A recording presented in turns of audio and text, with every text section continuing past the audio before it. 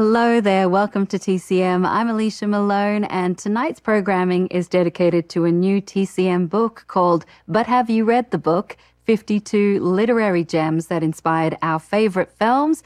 And I'm so excited to have joining me now the author, Kristen Lopez. Hi, Kristen. Hi, I'm absolutely honored to be here. We're thrilled to have you. You've always been such a great supporter of this channel, and now it's exciting that you have your own book. And this is a perfect book for people like me, who identifies as being both a film nerd and a book nerd. And I love the title, But Have You Read the Book? Can you tell us what inspired the book itself and also that title? Because I feel like I've said that to my friends. Yeah, I love to know ahead of time what happens in a movie that's going to be based on a book. I can't wait the year or two that it takes to make a movie. And the title was something that I say a lot to my friends as well. Most people will watch a 2-hour movie, 2.5 hours, and go about their day. If you try to tell them, but have you read the book? There's so many additional themes and characters. Maybe people die that didn't die in the movie. You should read it. They'll be like, no, not really, because it takes a more active audience to read a book that maybe is 500, 600, 700 pages. It's really frustrating to me because so much of a great movie that has been adapted is because of the source material. And to read some great works of literature that have inspired some of our favorite films is just an added way of getting into the movies that you already love. I agree. And it's also really fun to imagine, who might play the characters as you're reading a book. If you can try to cast what your fantasy film version might look like. Is this something you do? It is. Most of the time I'll read a book that maybe has 1 or 2 people cast so that I can go in and know that, oh, maybe I wouldn't have cast that particular actor, or that actress is going to do really well with the source material. So I definitely fan cast all the time. And speaking of a great cast of characters, our first film adaptation we're watching is from 1939. It's Wuthering Heights. It's an adaptation, of course, of the classic novel written by Emily Bronte. So there was a lot of conjecture about who was right for the characters of Heathcliff and Cathy. Here we have Laurence Olivier as Heathcliff, Mel Oberon as Cathy. What do you think about their casting? I think the casting is just fantastic. I know that Laurence Olivier was not too happy with the casting. He really wanted Vivien Leigh to play Cathy, and the fact that she didn't supposedly colored how he went into this movie and his performance. But honestly, I think Mel Oberon has that great blend of entitled princess that you see a little bit in this movie with the more wild, free-spiritedness that you see in the early parts of the film. And Laurence Olivier played some of the great anti-heroes of classic literature. His Heathcliff is just perfect, and there's no one like him. So I think the casting here is just amazing. Yeah, we see in his Shakespearean roles that he's great at playing a complex male character. How does the Heathcliff in this film compare with the Heathcliff in the book? Very different, especially as you get to the latter half of the novel. This only comprises the first 34 chapters of Bronte's text.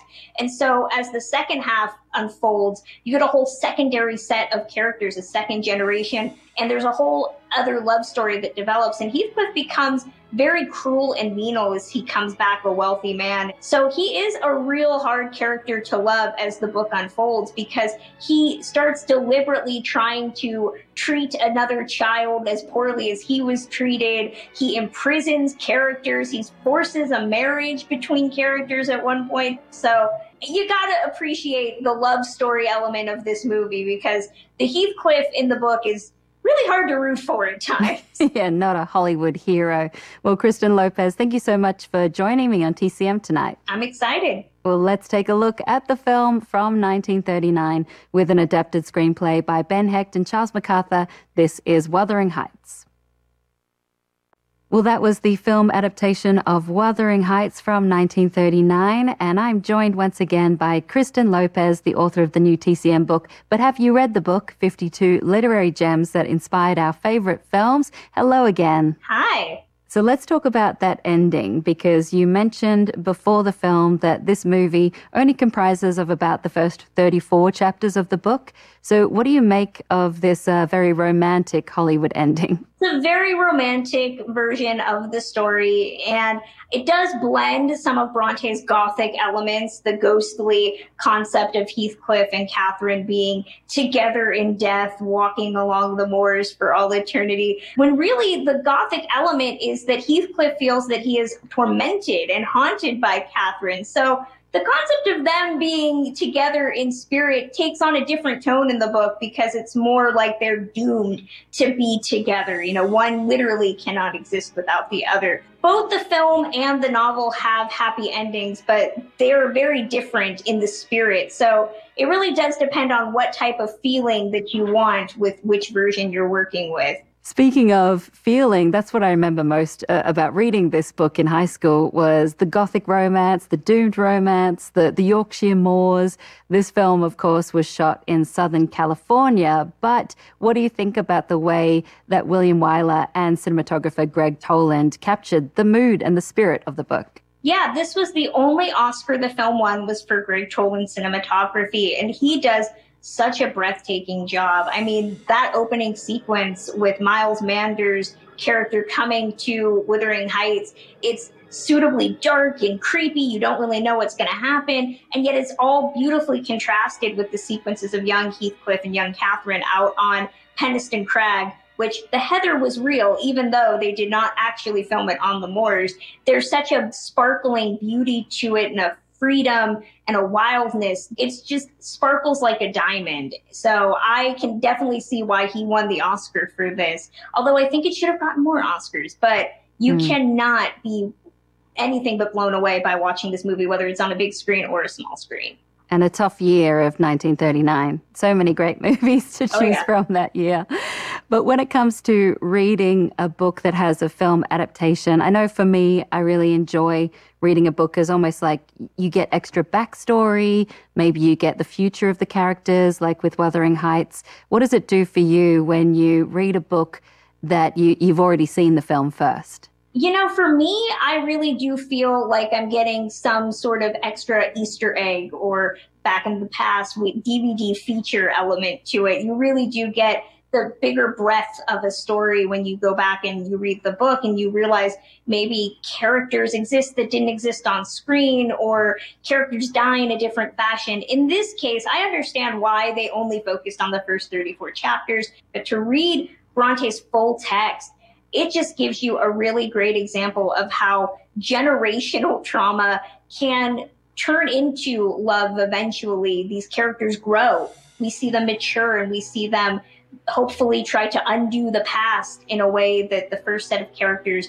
couldn't accomplish. So I think it does add more context and a deeper meaning when you go back and read the source material of something that is in our consciousness already. And being someone who is both a reader and also a longtime viewer of TCM, how does it feel for you to see your name on a TCM book? It is incredibly surreal. It has not hit me yet. I feel like one day I will just be blown away by the whole thing, but I haven't gotten there yet. So it's very bizarre and exciting to me to get to be writing a book about a topic I love for a network I love that celebrates so many of the films I love. I'm just so honored to get to be a part of. Well, I hope you can soak it in, take it in, be proud of all the work that you did. And thank you, Kristen Lopez, for joining us on TCM tonight. Thank you for having me. And Kristen Lopez will be back with me after the break to talk about another film adaptation, this one from 1945, starring Joan Crawford.